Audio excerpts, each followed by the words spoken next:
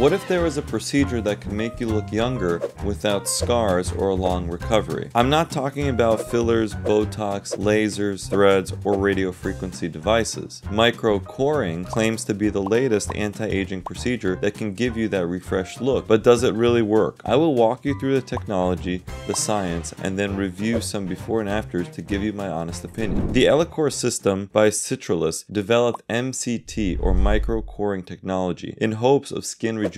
Their approach is to insert hollow needles to remove microcores of skin to help with moderate to severe wrinkles. They say that MCT is safe and effective in the treatment of moderate to severe facial wrinkles of the mid to lower face, and should be considered in patients who are seeking minimally invasive treatment for wrinkles of the face. Microcoring is approved for Fitzpatrick skin types 1 through 4 in adults of age 22 and above. You may be asking yourself, is microcoring similar to microneedling? The difference is that microcoring is based on actual micro-excision of the skin, including the epidermis and the dermis, whereas in microneedling, the fine needles puncture the epidermis without any skin removal. Similar to microneedling though, pinpoint bleeding is the endpoint of microcoring treatment. Let's review for a second how skin ages over time. UV rays from the sun have multiple damaging effects on the skin, including its impact on the extracellular matrix, depleting certain types of collagen, resulting in skin aging. Microcoring works by increasing the amount of collagen and reducing the facial skin surface area. The primary touted benefit is that it does not cause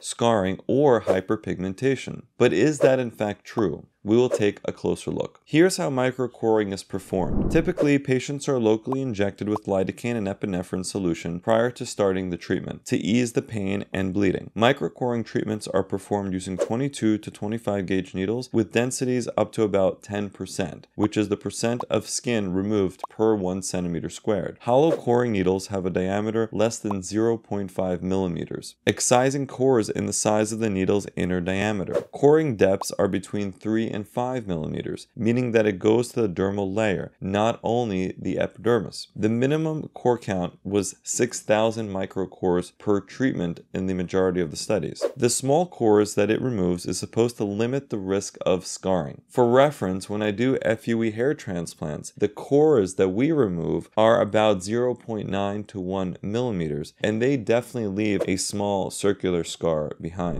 Microcoring is a minimally invasive procedure that takes about 30 minutes. Most patients in the studies underwent 3 procedures, each 1 month apart from the other. Procedure bleeding was mild in most cases and did not require additional treatment. Patients have described the level of pain as well tolerated, less than 2 on a scale of 0 to 10 during the procedure. After each treatment, the area is rinsed with sterile saline and Aquaphor is applied daily for a minimum of 7 days. Please make sure to subscribe and turn on all notifications. Some patients felt comfortable going out in public after 3 days. For others, it took longer. The overall satisfaction rate was reported to be 85.6%. Study results showed an average wrinkle grade change of 1.3 grades. The skin thickness of the treated areas has been shown to increase after microcoring. The risks of treatment include redness, swelling, bruising, burning, drying, tightness, crusting pain, tingling, bleeding, numbness, skin peeling, or circular marks on the skin. The contraindications for treatment are dermatosis, areas where silicone or synthetic material is implanted, any facial surgical scars less than 12 months old, patients who have undergone injections of dermal fillers, fat, or Botox, or any other minimally invasive skin treatment in the treatment area during the previous 6 months, or have scars less than 6 months old in the treatment area, have autoimmune conditions on the skin, and they say to avoid in areas where there's active acne or other active inflammatory lesions. Does microcoring create favorable aesthetic results? Let's review the before and afters. In these 4 patients, the after images on the right look brighter. They appear to have more flash, making it difficult to assess for true change.